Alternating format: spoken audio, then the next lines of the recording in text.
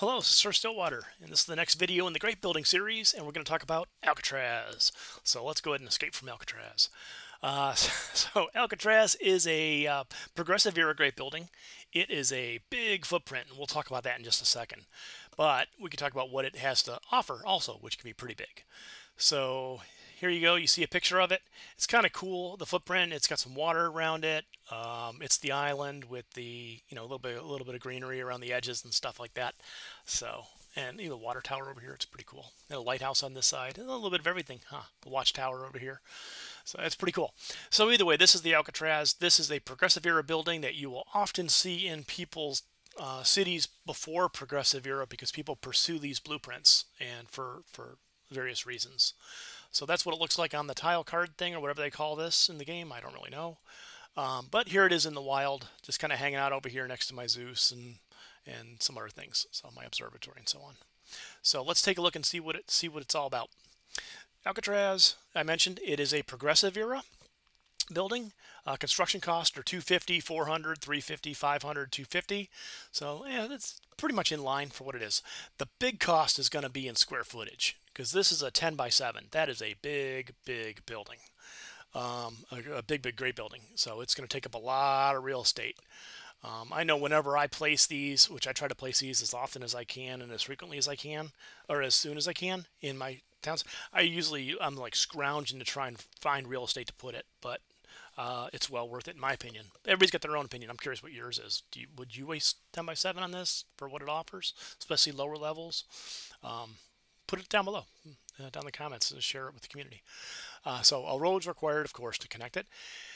And it offers some happiness, which is kind of interesting for a prison island to offer happiness. But I guess happiness for everybody else because the prisoners are there. But the military unit production is kind of the interesting part of this. The production bonus is military unit production, which is unique in that sense. It's the first building to do that.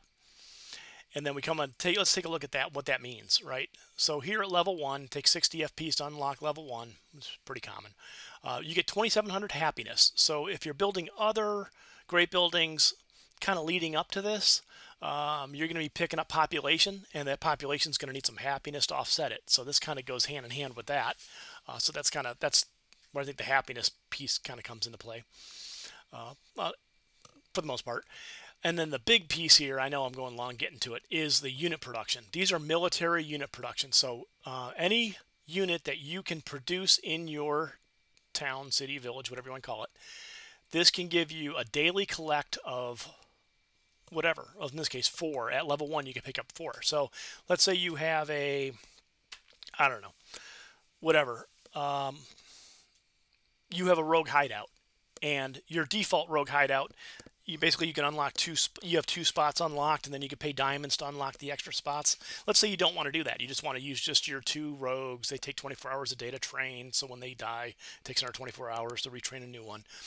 This can give you potentially 4 rogues per day, just on top of the 2 that you already have the production capabilities for, and they can stack. They're unattached. So let's say you delete the building or whatever, they're not attached to that particular building, so you don't lose them. In this case, you wouldn't necessarily delete a rogue building, but a rogue hideout, but which is pretty cool. So anything that you have now, the other side of that coin is, let's say you have some old troop production or military production, you could be getting those old units as well because it randomly gives you 4 of a specific for each day. It gives you 4 of the same one. It's not like goods where you can, but it will kind of randomly go across whatever you have.